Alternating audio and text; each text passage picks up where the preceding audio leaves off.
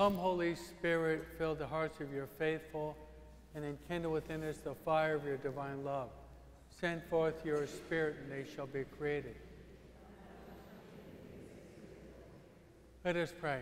O God, who did instruct the hearts of your faithful by the light of the Holy Spirit, grant us by the same Spirit we may be truly wise and ever rejoice in his consolation through the same Christ our Lord.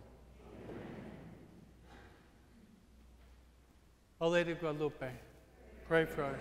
Saint Joseph, Saint Therese, Saint Scholastica,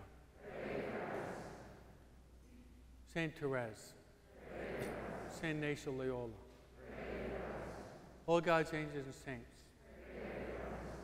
In the name of the Father, the Son, the Holy Spirit.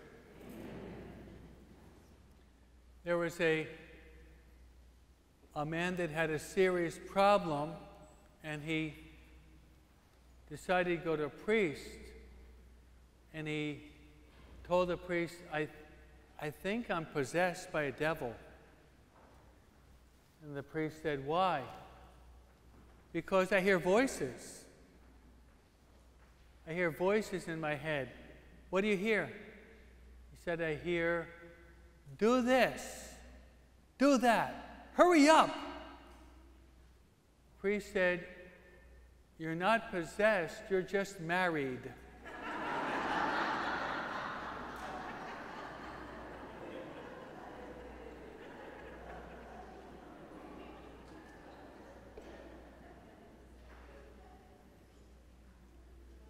So I have 4 degrees: English literature, philosophy, theology, and jokeology. It's a good one, right? Okay, so this evening, I'll try to be as succinct as possible. I'd like to cover 3 basic ideas tonight. In our spiritual exercises program. First is I'd like to talk briefly about Saint Ignatius of Loyola, and I have a first-class relic of Saint Ignatius. That means one of his bones. What do you think about that? So we have Saint Ignatius with us. He's with us. What a privilege, right?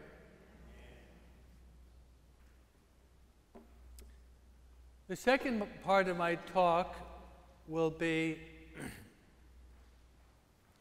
explaining our program, our protocol. So we know what we're doing.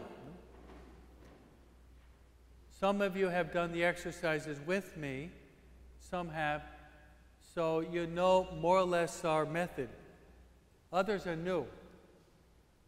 So I'd like to explain what does this program consist in, and I'd like to give you some ideas on how to have a prayer period that we call a holy hour. I didn't say happy hour. I said a holy hour. Then the third part of our talk will be your meditations for this week, which is principle and foundation. So you're going to be meditating upon what is called principle and foundation. So I'd like to explain to you what that is and how you can understand and live out one of the most important biblical spiritual principles in the world given to Saint Ignatius. And we'll give out a holy card, a beautiful holy card that one of our workers made for you with a beautiful picture of St. Ignatius receiving the exercises from the Blessed Virgin Mary in the cave of Manresa. So we'll give you a very beautiful card as we start off our journey. So that's our menu, okay? That's our spiritual manual for the evening.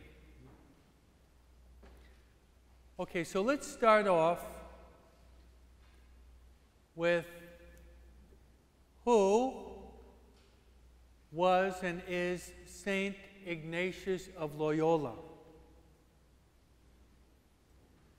We've got part of his body with us. So for you to understand the exercises, you have to understand, at least to a limited degree, who is the saint that God chose. For you to understand the interior castle of Teresa of Avila, or the story of the soul of the little flower, you have to know a little bit about the saint. Amen? To know the diary of St. Faustina, you have to know a little bit about St. Faustina. So I'll give you a thumbnail sketch of St. Ignatius, and then invite all of you to read his life. There are many, many, many biographies. To read his life. Now I would suggest also from the Philippines, 5 years ago, they made a really good movie on St. Ignatius.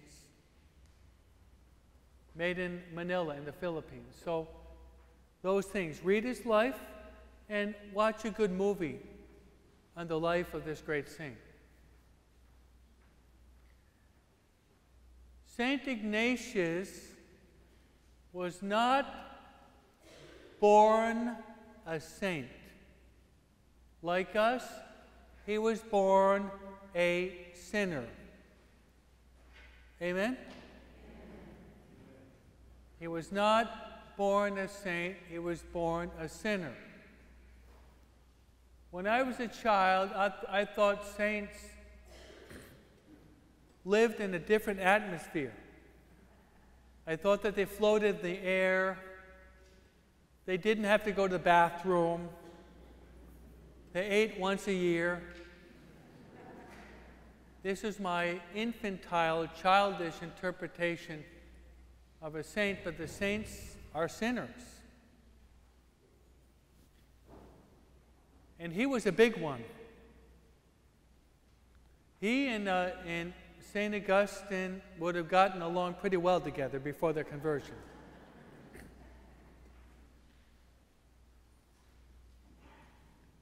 A writer says that St. Ignatius probably broke all the commandments. So he lived a pretty spicy life. He liked wine, he liked women, and he liked to dance too. Okay? Wine, women, and dance. That was his life before God intervened. By profession, he was a Spanish soldier, and a good soldier. He was proud, he was arrogant, he was a fighter. He's one of the few saints that spent more than one time in jail. So he was, I think that the cholos of Hawaiian Gardens would be afraid of this guy. I think they would. I'm from the Gardens, okay? He was tough. But God intervened with what is called a providential accident. How about that for English? No? A providential accident. He was in the Battle of Pamplona, and he was fighting against the French. His soldiers said, We can't win this battle. The French have better artillery and they're more numerous. We can't win it. Ignatius was a romanticist, an idealist, if you know literature. He said, we're going to win the battle. So they put up a good fight. And then the movie made in the Philippines excellent. You see, he's defending the castle of Pamplona, and the French are drawing closer and closer with their cannons, their bayonets, their horses, their rifles, and they're shooting. And Ignatius is finishing off one after the other that's arrived at the top of the castle. Then all of a sudden, you see this cannon, and they're aiming. This cannonball goes right through the wall and right to the legs of St. Ignatius, shattering his legs. He's taken back to his home in Loyola. He's got 2 shattered legs. And the doctors have to do an operation. Without anesthesia.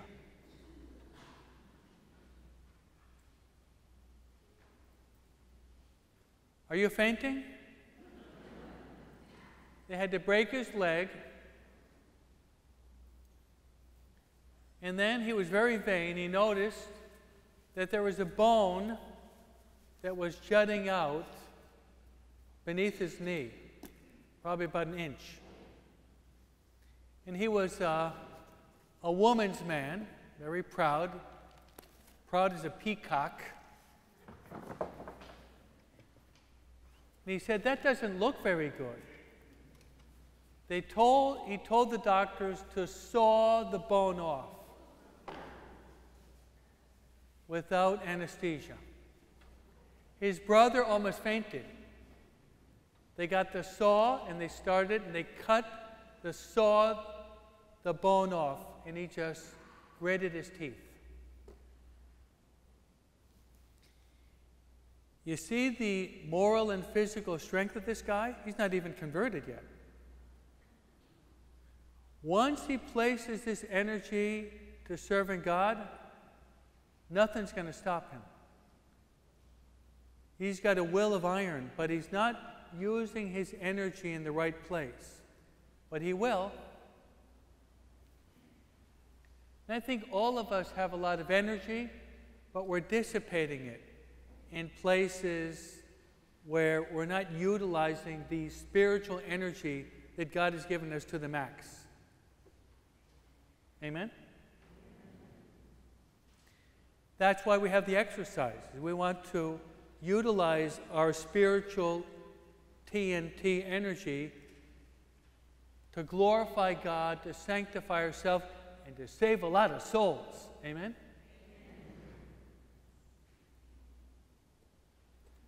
So his conversion is going to come about through this providential accident,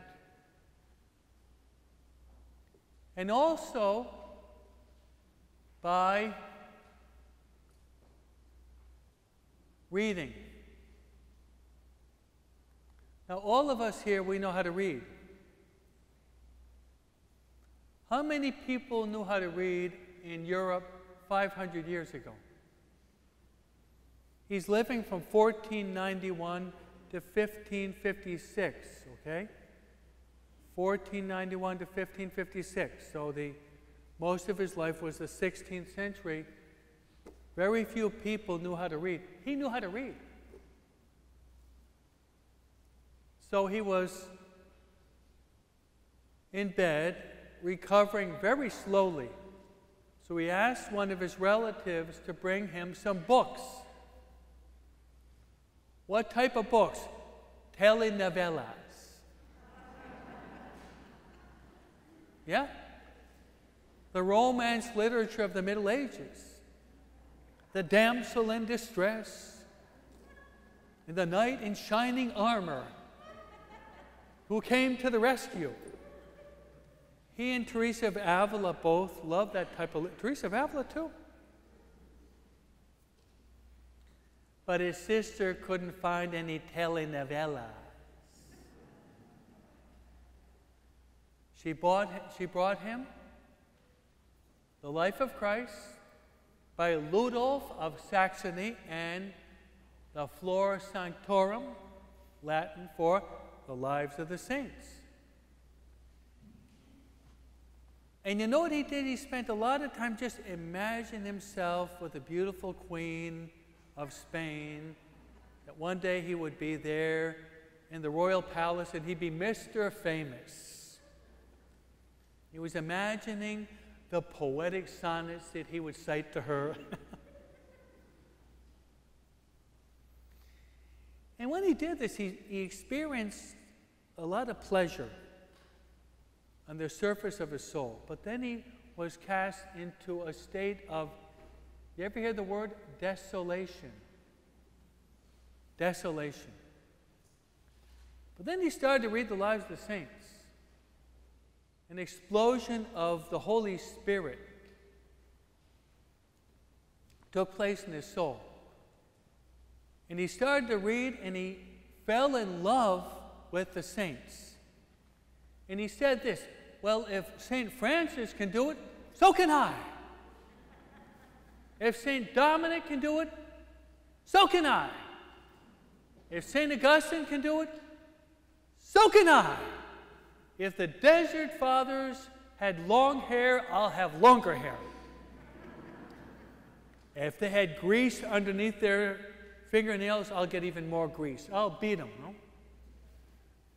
So he was motivated to change by reading the lives of the saints. And then something happened. What you're going to be learning in this course is you're going to be learning the art of prayer. That's the essence of these exercises, the art of meditation, contemplation, examination of conscience, the art of prayer. But you're going to be learning something else. The art of spiritual discernment. You hear me? The art of spiritual discernment. Discerning between the two different spirits that are working on you at all times. One spirit leads you to desolation and then to sin. Another one leads you to the Holy Spirit and holiness of life. You're going to be learning how to pick up the vibes. Las malas ondas y las buenas ondas. Amen? Pick up the good vibes, accept them. Pick up the bad vibes and reject them. And that's what happened when he was recovering. He noticed that when he thought about his life and his romance and his winning over the Queen of Spain, he experienced pleasure, but then he was cast into desolation. But when he read the lives of the saints, he experienced great joy, great peace, great desire to become a great saint, like the saints that he read. And he noticed his eyes were opened a little bit, and he noticed some of these thoughts brought him to desolation, others brought him to consolation. And from that, we have the 14 rules for spiritual discernment, which are the best rules in the whole world, and we'll be explaining them to you. We'll be giving you the rules for discernment during the course of these exercises. All right. He finally recovers enough to be able to walk and to travel. And now he becomes a pilgrim. And he decides he wants to thank God for giving him recovery. And he's going on pilgrimage to the Marian Benedictine monastery of Montserrat. Okay? Montserrat was a Benedictine Marian sanctuary on the top of a hill. So he's traveling there, and he bumps into a Muslim. They start to talk about theology. And they're both on a mule. And the Muslim is listening to Ignatius, who defends the perpetual virginity of Mary, one of Mary's dogmas. And the Muslim says, "That's crazy. That's crazy." Ignatius got so angry that the mules were heading to a fork. And he said, "If my mule follows him in that direction, I will kill him in honor of Mary."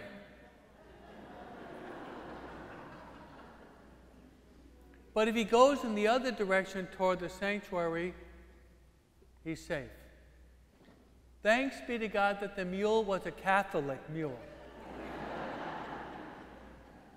It's a Catholic mule that had studied the fifth commandment. Okay?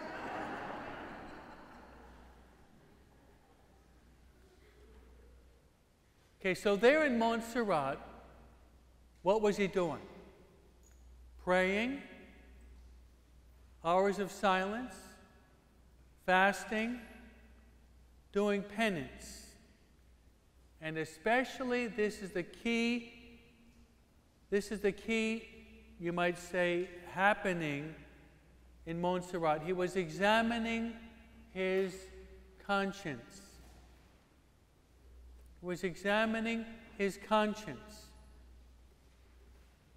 Because he had good 25, 26 years of living a pretty sinful life. So he arrives at the point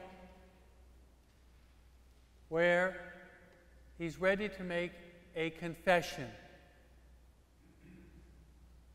He finds a priest, and he goes to confession.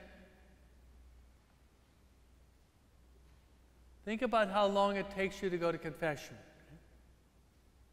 I usually hear 4 to 5 hours every day. Okay? Most 3, 4, 5 minutes. Doesn't take a long time. His confession took 4 to 5 days.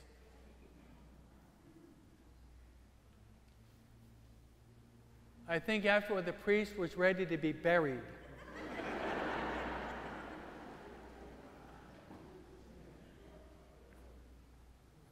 I think the priest, if he lived in LA, would be a permanent resident of Forest Lawn. Okay? Or All Souls, huh? But really the priest was blown away. Thank you. The priest was blown away at the delicacy of the conscience of this kind of weird guy who walked with a limp. Now look, conversion. Conversion, my friends, there's a radical conversion, but there's a gradual conversion. All of us, we're going to be going through a conversion in these 10 weeks. And I think after 10 weeks, if you look at yourself in a spiritual mirror, you're not going to recognize yourself. Honestly. You look at yourself in a spiritual mirror after Easter, because this is going to take us right through Lent into Easter, the best time to do the exercises. You've chosen the best time. If you're open to God's grace, you're going to look in the mirror and say, "That's not me. That's not me." In the good sense of the world. We're going to be going through a radical conversion in these 10 weeks of the way we think, the way we feel, the way we act, even our intentions will be different.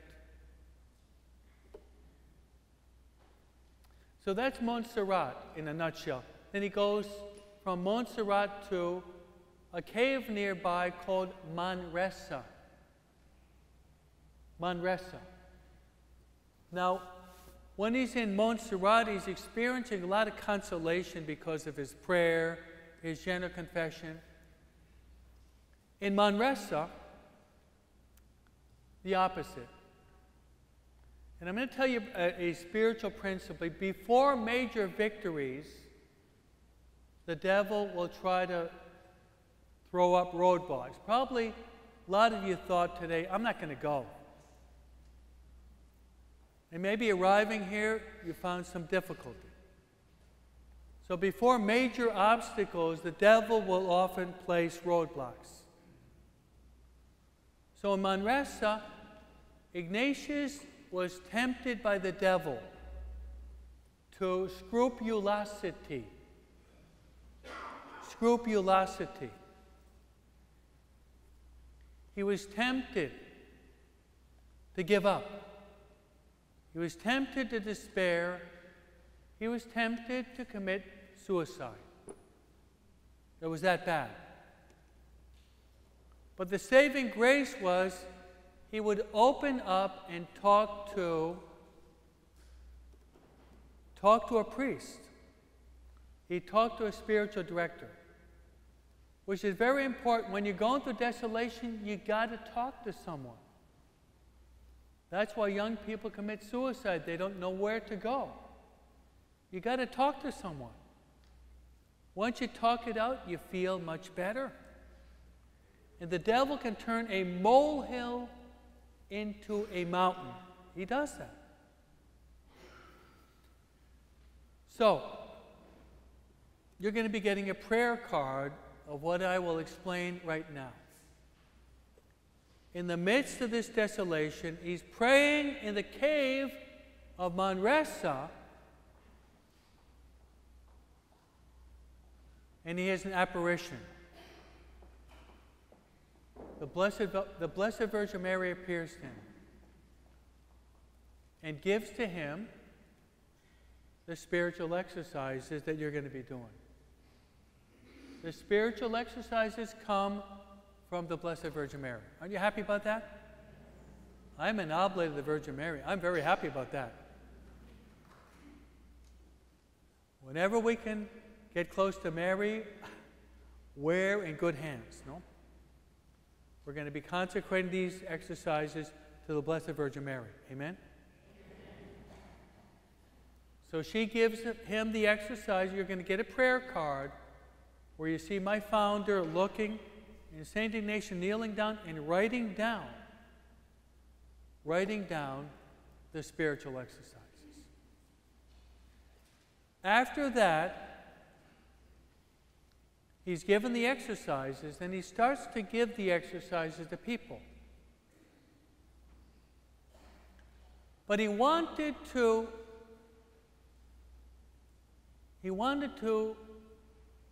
get to know the fifth gospel. What's the fifth gospel? Going to Jerusalem, the Holy Land, okay? That's known as the fifth gospel. You see where Jesus was born in person. You see where he walked on Lake Galilee. You see where he turned water into wine. You see where he was crucified. You see where he rose from the dead.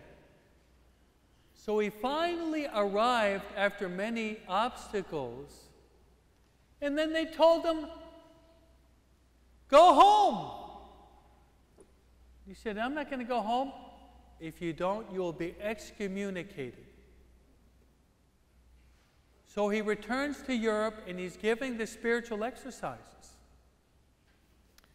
to young and old, to the simple and the well-educated, to clerics, to priests. And these exercises are radically transforming lives in 30 days. 30 days. Lives a 180-degree U-turn in 30 days. In 30 days. Problem.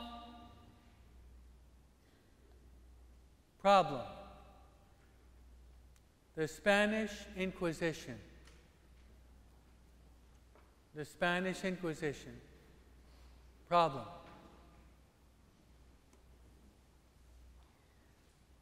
Do you know how much education St. Ignatius had when he was given the exercises? 4th grade. So they say, what are you doing? You're not a bishop. You're not a priest. You're not a monk. You're not a deacon. You're not a subdeacon. You're not even an altar boy.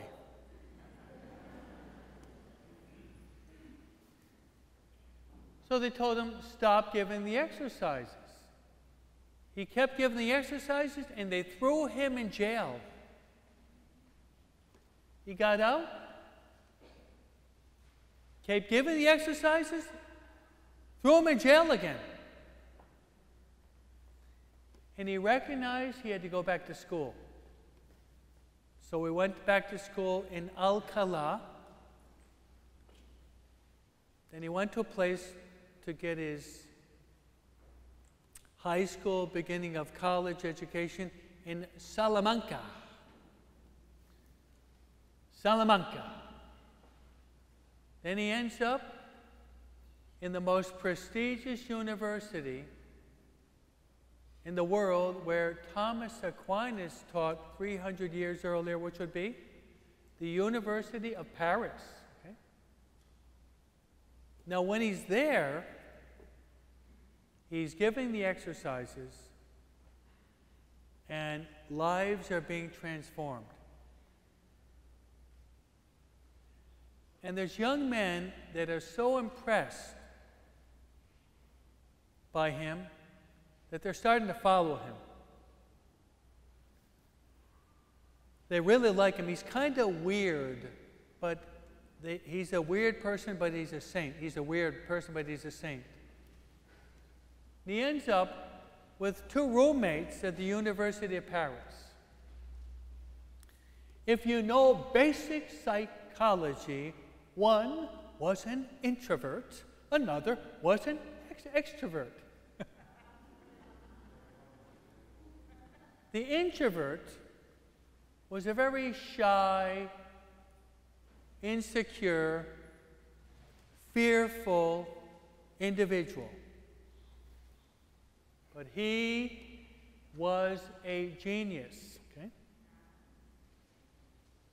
He was a genius. Ignatius took him through the 30 days. He was radically transformed, and he became the greatest expert in the exercises given them after St. Ignatius. Pope Francis canonized him 3 years ago.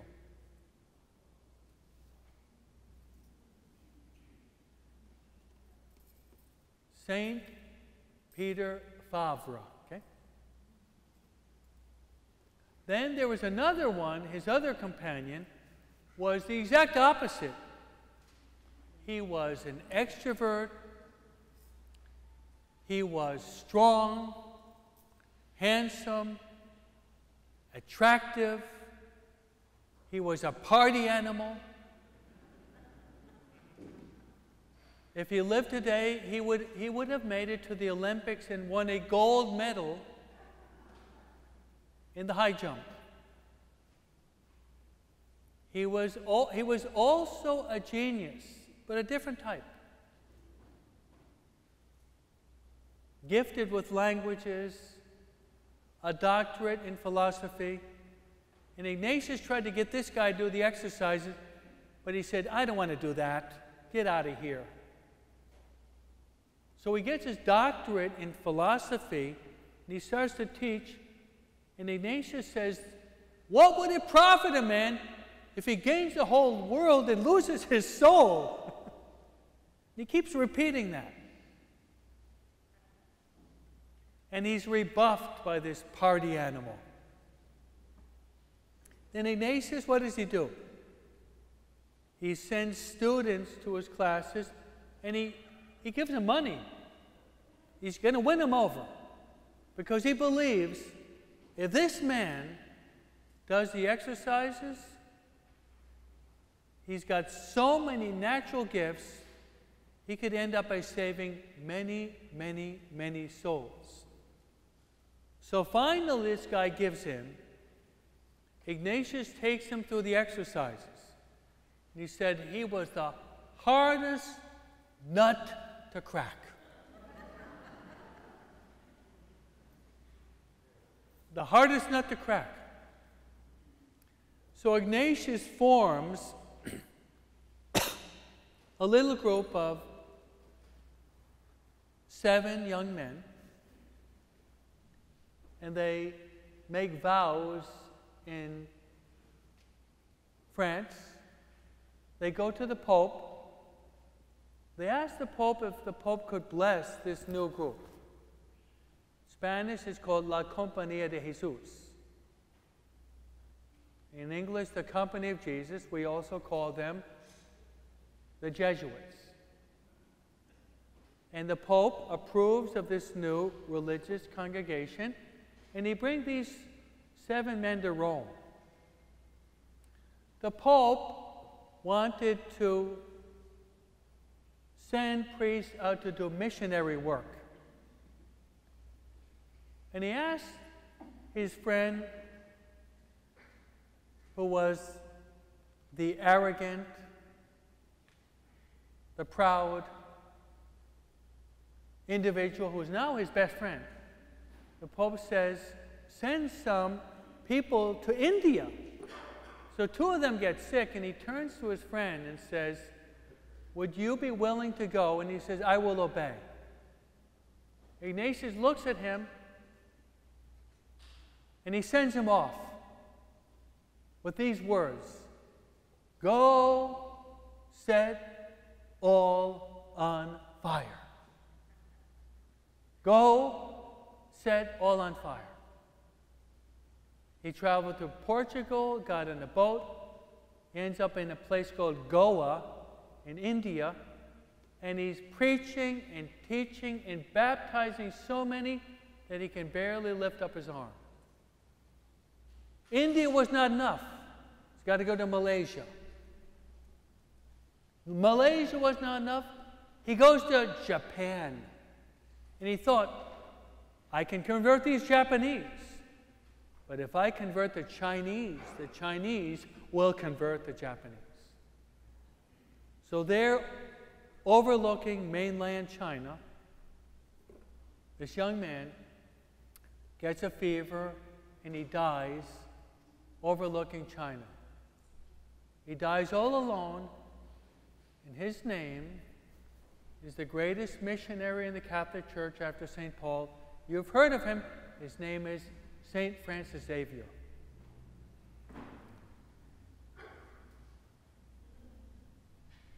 So I've told you, my friends, the story of our patron saint. And what he wants of all of you is this. He wants all of you to become great saints. Amen? He wants all of you to become great saints. We are living in the most difficult times in the history of the world. And none of us can doubt that. We are living in the most difficult times in the history of humanity. So now more than ever, we need saints. And you have to be that. You have to be that saint. The greatest novelist of the 19th century, his name was Charles Dickens. Right. And David Copperfield, as well as The Christmas Carol, right? Oliver Twist. Great writer. I like to quote him. He says, the worst of times can be the best of times. Amen? The worst of times can be the best of times if we're walking with Jesus Mary, and Joseph, and the angels and the saints. Amen? So there you have a thumbnail sketch of our holy patron. Here, our program. Our program can be divided into 3 parts. You might even call it a spiritual tripod. Okay? Spiritual tripod. And it's this. First is our presentation. Tonight we're going to be a little bit longer than the other sessions, but you'll have a presentation, which will give you an orientation as to what you're going to be doing during the course of the week. I'll give you the theme of the week. Then at the end of the presentation, you'll be given out a handout on the topic, on what you're going to be meditating upon. Okay, the second will be your daily meditation. I call it our daily holy hour. One of my favorite writers and preachers that I quote constantly is, maybe you've heard of him, Archbishop Venerable Fulton J. Sheen. I met him in person. I'm betraying my age. Yeah. He calls it the holy hour, the hour of power. The hour of power. You know when, where, and how he died? December 9th, 1979, Manhattan. He died in front of the Blessed Sacrament in his private chapel. Amen? How about that? Huh? He who preached the holy hour, his last hour was in front of the Blessed Sacrament, and he died. I like that. I like that. Imagine that he dies and he wakes up and he sees Jesus Christ looking at him face to face. Welcome home. Welcome home, you faithful servant. Okay. And the third part is we're going to be having a sharing session. So after my talk today, we're going to be dividing into groups. And you'll have your own group. And one of the requirements is, as Father Thomas said very clearly, you're going to have to wear your mask, obey the Archbishop, and obey the guidelines of our diocese, okay? Hopefully we'll be able to get rid of them before too long, but right now, as Father Thomas pointed out, there are still dangers, okay? So you're going to have a sharing session. You'll break up into groups today to get to know who is your facilitator, where you're going to go, and we'll give you your meditation. Got that? All right. Your holy hour. So I'm going to give you some points on your holy hour. I didn't say happy hour, I said holy hour, okay? Are you listening? Okay, number 1 is this. The heart of this program is your holy hour. Okay? And as I mentioned in my homily, quoting Teresa of Avila, we have to have a determination to be faithful to our prayer period. You have to have a determined determination. A determined determination. So on a daily basis, you're going to be making your holy hour.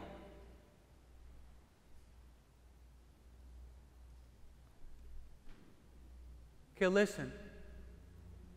as a priest, a preacher, a teacher, a writer, okay,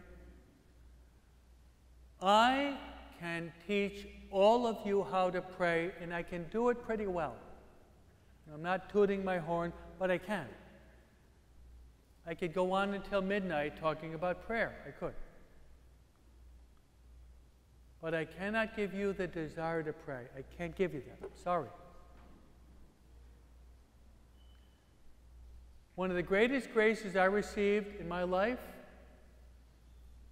ever since I was a little child, I always liked to pray. The only person I ever heard that said that she liked to pray like that was my mother. May God bless her. So I cannot give you the desire to pray, but I can teach you. So you have to beg Mary, beg St. Therese, beg St. Ignatius for the desire to want to pray. And I hope and pray during these exercises that you will have a real longing for prayer. Psalm 41:1. As a deer yearns for the running streams, so my soul yearns for you, O Lord my God. Psalm 41:1. Okay?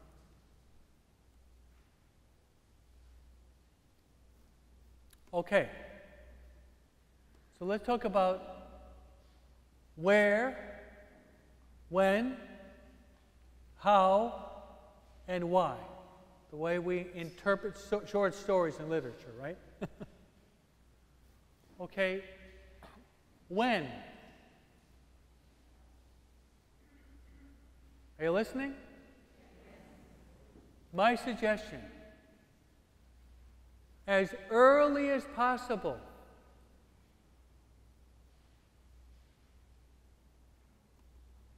Have any of you ever read Mark chapter 1? Mark chapter 1. It's a typical day in the life of Jesus. It says that he got up way before dawn and was absorbed in prayer. I repeat, way before dawn and was absorbed in prayer. I repeat, he got up way.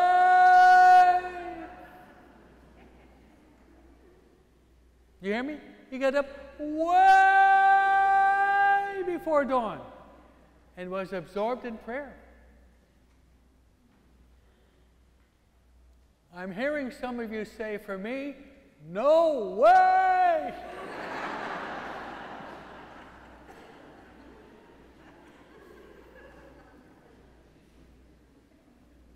Yes way, huh?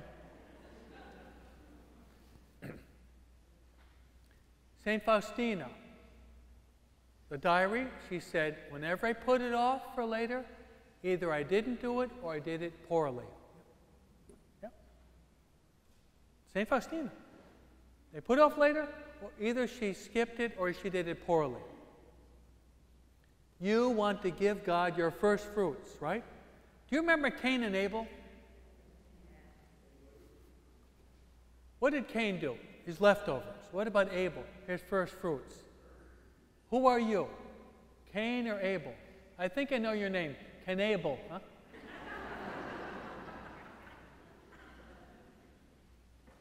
Cut out Cain and be an Abel. Give the Lord your first fruits. Give the Lord your first fruits. A place.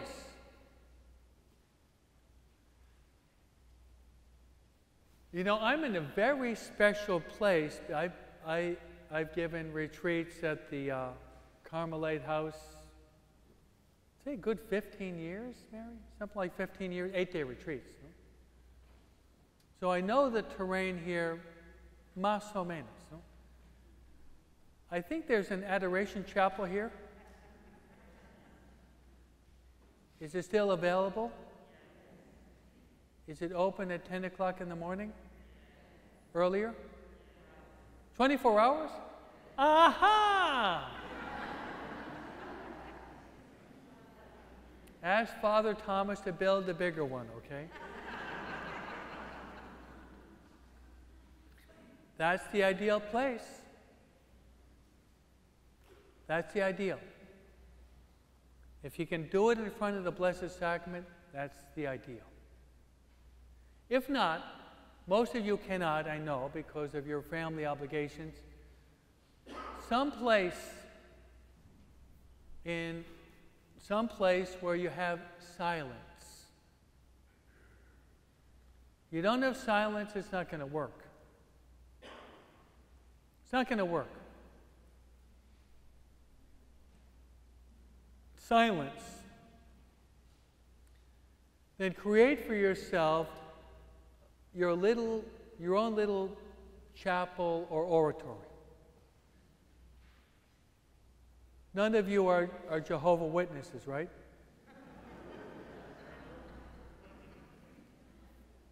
Ojalá no disfrazado. So have an image of Mary. Have an image of Divine Mercy.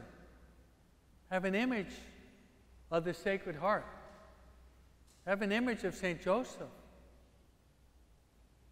Then, maybe light a candle.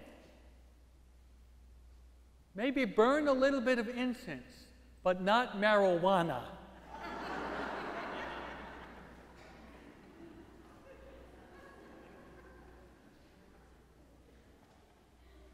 You want to create the spiritual milieu, the spiritual ambience, huh? And then, okay, you're going to have a meditation for every day.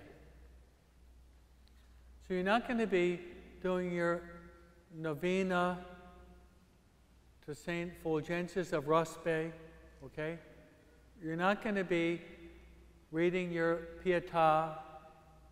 You're not going to be praying your rosary at that time, but rather you're going to be follow the rules. And we're going to be giving you, I wrote out already 2 programs. This is my second program. We're going to be giving you a lot, okay? Okay, 95% is the Bible. And then my explanation of the biblical passage related to the exercises.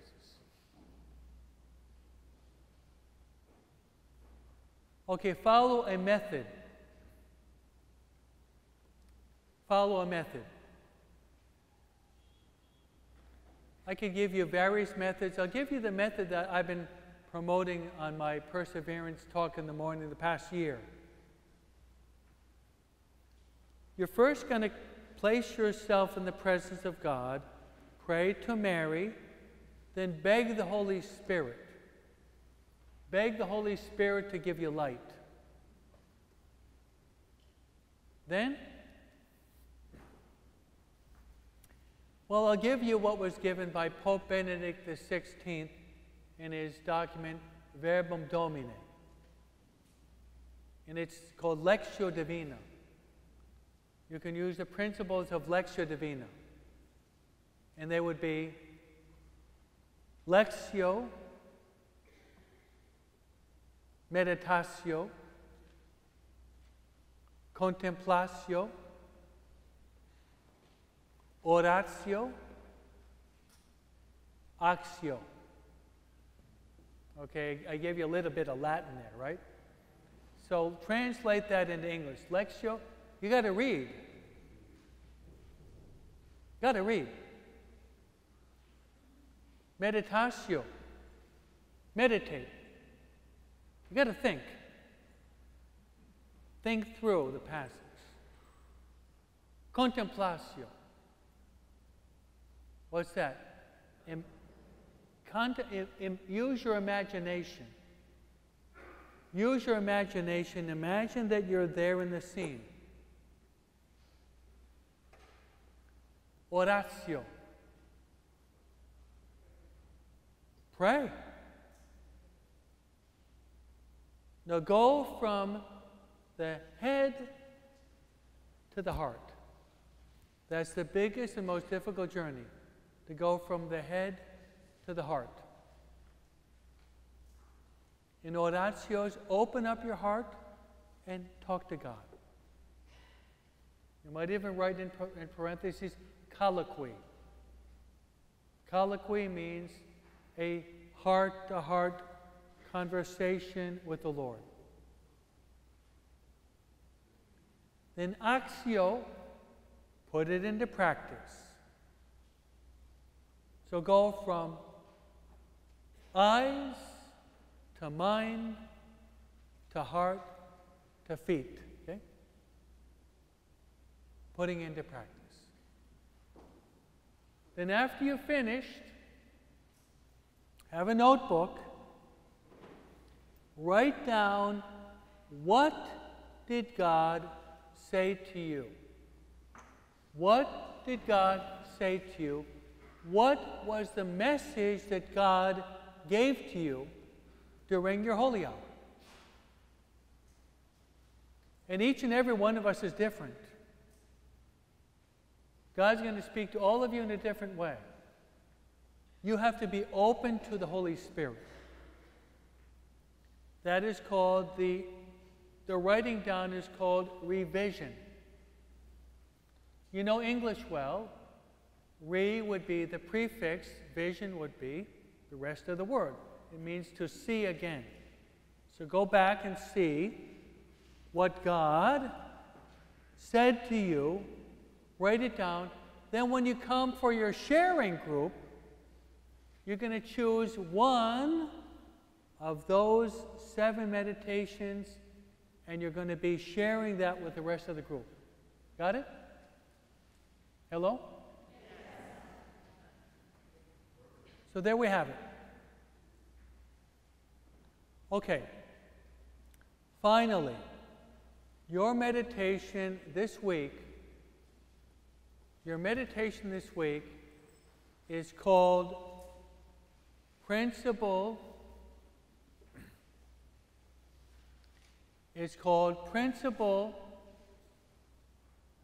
and Foundation. Principle and foundation. Beg for the grace to do this well, because this is the whole foundation of the program. Principle and foundation. Okay, this responds to these philosophical, theological questions.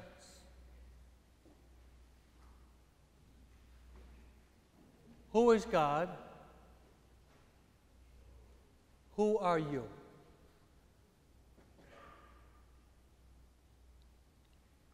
Why are you here in this world? What's the purpose of your life?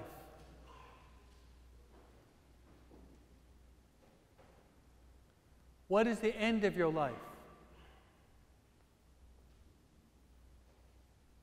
And what are the steps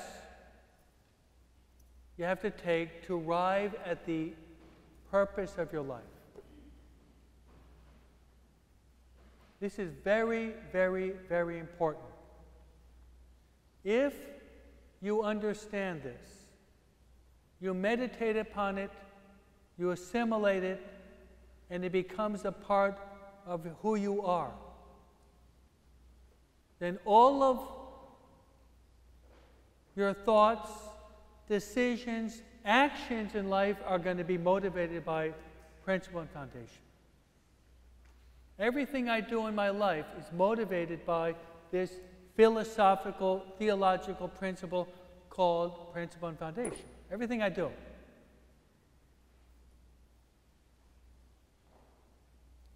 Okay, why am I here for 10 weeks? I'm going to be as simple as possible. I'm here because I want to praise God. Amen? I want to praise God. Started off with the Mass, which is the greatest means we can praise God in this world is by the Mass. Nothing greater. I'm here, and this is not selfish, but I'm here because as a result of this, I want to become a saint. That's why I came. I want this experience to sanctify me as a priest, a religious, a preacher, and teacher. But also I'm here because I want all of you to become great saints. Amen? I'm very ambitious in that sense. I want all of you to become great saints. I am living out right now principle and foundation. That's principle and foundation. Praising God. Praising God. Personal sanctification. And loving what God loves, which is the salvation of souls. Go set all on fire. Go set all on fire. Those are the last words that St. Ignatius said to Francis Xavier. They never saw each other till they got to heaven. Go set all on fire. So principle foundation, you're going to be getting a little card. And it's only about, I've never counted, but probably about 100 words. This is why you're here. You're here to praise God, to reverence God, to serve God,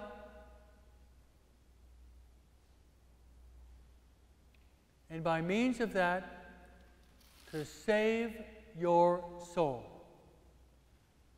I repeat, this is the purpose of your existence. You are here for one purpose. Your life on earth should be a means by which you are praising God. And as I said, when we celebrate Mass, there's nothing greater in the world than praising God.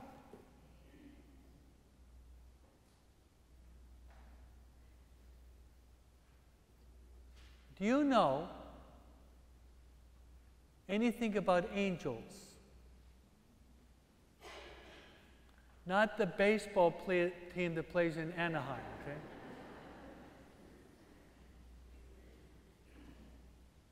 Do you know the highest choir of angels? They're called the seraphim and the cherubim.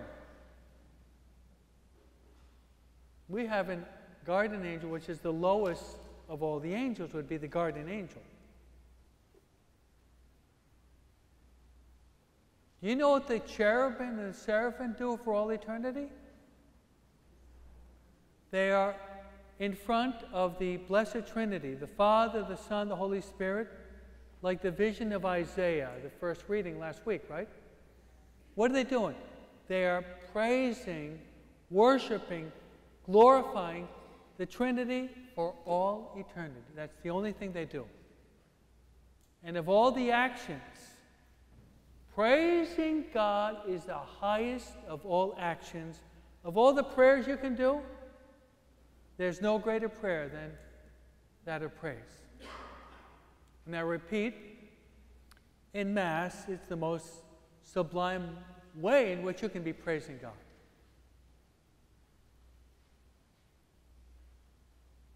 You're called to reverence God.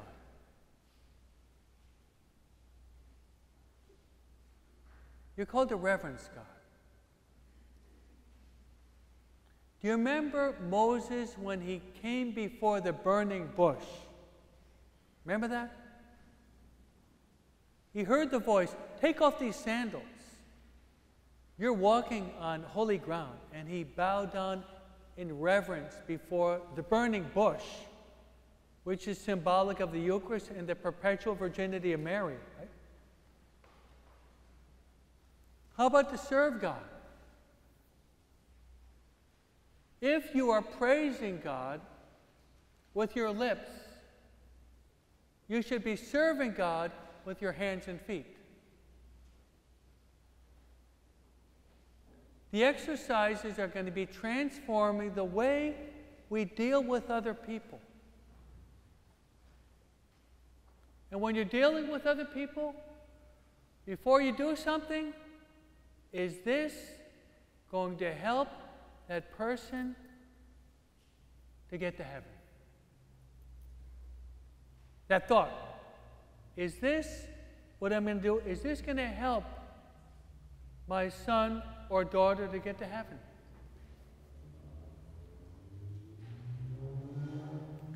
Should I send my son or daughter to Harvard, Princeton, or Yale, or Dartmouth, or a community college, Cerritos Community College in Southern California?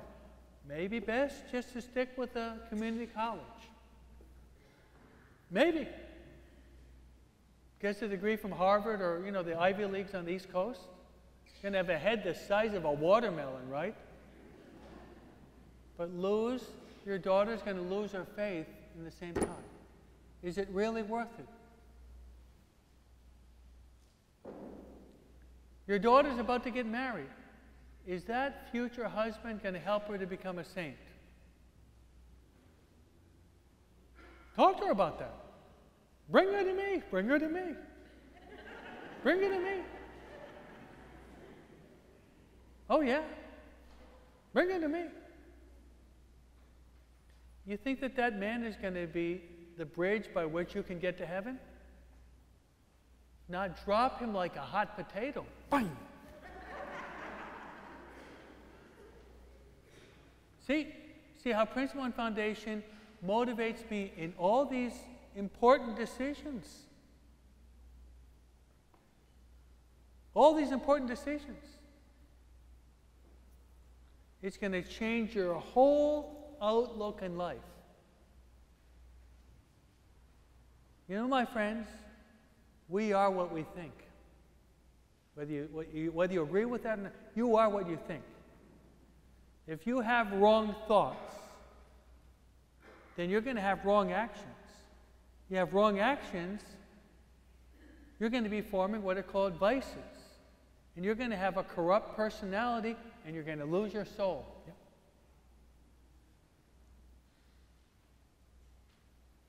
That's Principle and Foundation, the basic principle. You are here for one purpose: praising God. Reverence God. Serve God. By means of that, to save your soul. Then Principle and Foundation continues with what is called the law of tantum quantum, which means the proper use of creation. Everything that God created is good, right? So why do you have evil? If everything that God created is good, why is there evil? Because instead of using it for its proper end, we abuse it.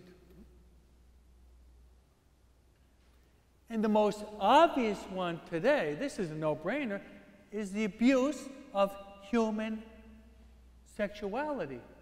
That's the biggest one today. You can even see the abuse of human sexuality is the abuse of Principle and Foundation. Sex isn't a plaything. Are you kidding? That's the means by which God decides to bring a new person into the world with an immortal soul. Wow. A woman with a baby in her womb, the highest reverence for me. Baby in the womb of a mother, wow. And I remember, I'm one of 9, my mom would say, come here. And my little brother would be kicking and kicking and kicking and kicking. He's going to be a football player, huh? What a beautiful pro-life image. No, my mom, yeah, this is your little brother. He's a boy. Yeah. What a beautiful lesson in pro-life of a good mom, huh? So you're called to use all creation and not to abuse.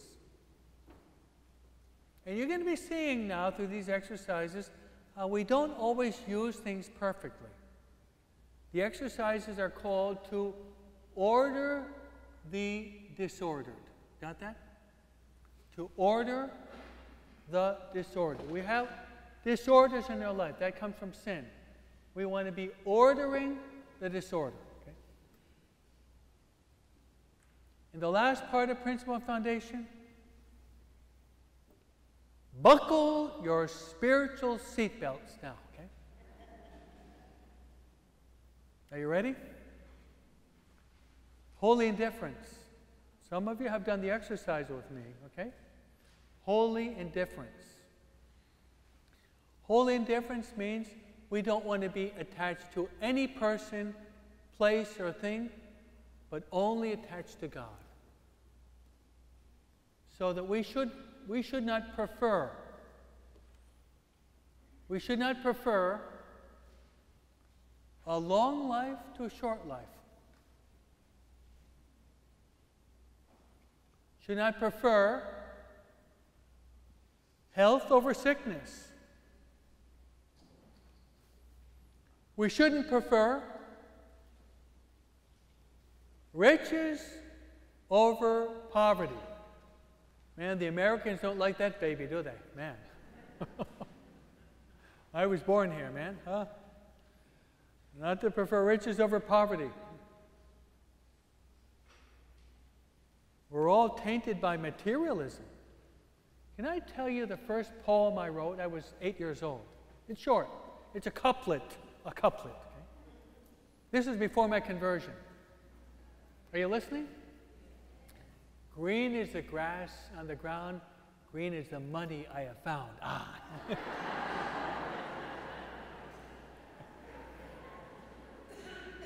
This was post-conversion of Father Broom, huh? And not to prefer even honors over humiliations,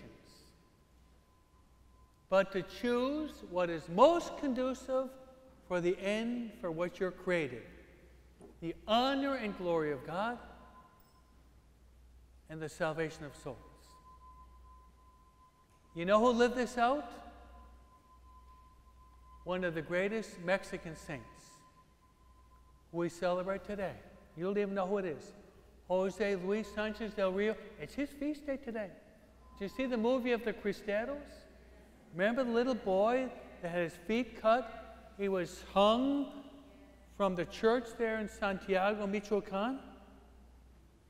And they told him to deny Christ, and he said, listen to my Spanish, que viva Cristo Rey, que viva la Virgen de Guadalupe. And they shot him in the temple. When the blood was coming out of his temple, he took his thumb and made the cross with the blood on the ground there. And then he died. There you have holy indifference to the max. He preferred to die and to suffer rather than to deny Cristo Rey. Amen? Amen? So, my friends, starting tomorrow, I'm going to be praying for all of you. I'm going to be making a novena. What? Can't hear you. Okay. So starting tomorrow, I'm going to be placing all of you on the altar for 9 days. That these exercises will radically transform your lives, and all of you will become great saints. Amen.